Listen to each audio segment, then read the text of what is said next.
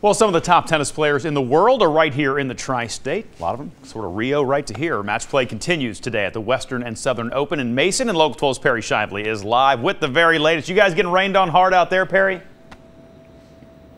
Not just yet, Bob, but, you know, it may be coming out here. Match play was delayed, or play, rather, I should say, was delayed a little bit yesterday because of that rain. But, you know, they have policies in place, so they're going to deal with it. But the Western and Southern Open is one of the top tennis tournaments in the world. It draws some of the best players, including Serena Williams, who came here from the Olympics in Rio. And I'm told 35 players who were in Rio will be playing here in Mason this week. The tournament started on Saturday, and like I said, rain delayed a little bit yesterday, and it's likely to be an issue throughout the week. But today is Military Appreciation Day with half-off tickets. The top doubles players from the ATP World Tour will take part in a special interactive exhibition today to showcase the tandem game. And there will also be live music in several locations around the grounds.